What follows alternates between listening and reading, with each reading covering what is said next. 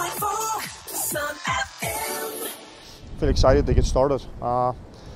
Hopefully I can come into the team and make a difference. I can't promise we won't lose a game, but I feel like I played some of my best football under David Moyes the last time at Everton, so hopefully I can reproduce the same form here. Yeah, obviously I knew a good few of the lads before coming here, so it's made it a lot easier for me to settle in, so hopefully it'll be the same once we get onto the pitch. Working under the manager was a big factor for me. I really enjoyed working under him at Everton, and I imagine I'll enjoy working under him here as well.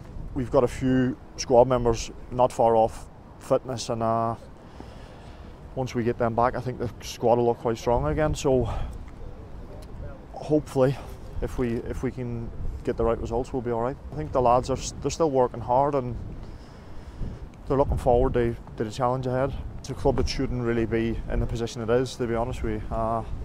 It's great fans. I know a few people outside of football that live up here, some of them fans. So there was a few factors, but the main one was working under the manager again. Yeah, I would love to stay here for longer than 18 months, but obviously that's up to me. I've got to prove that I'm good enough to be here. Passing ability, keeping the ball. I don't know, there's a few things. We'll see once I start playing.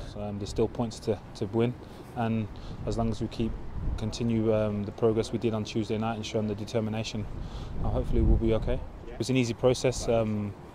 Obviously I know how he works and how he likes to work, and it can only bode well for Sunderland if we implement what he wants on the pitch.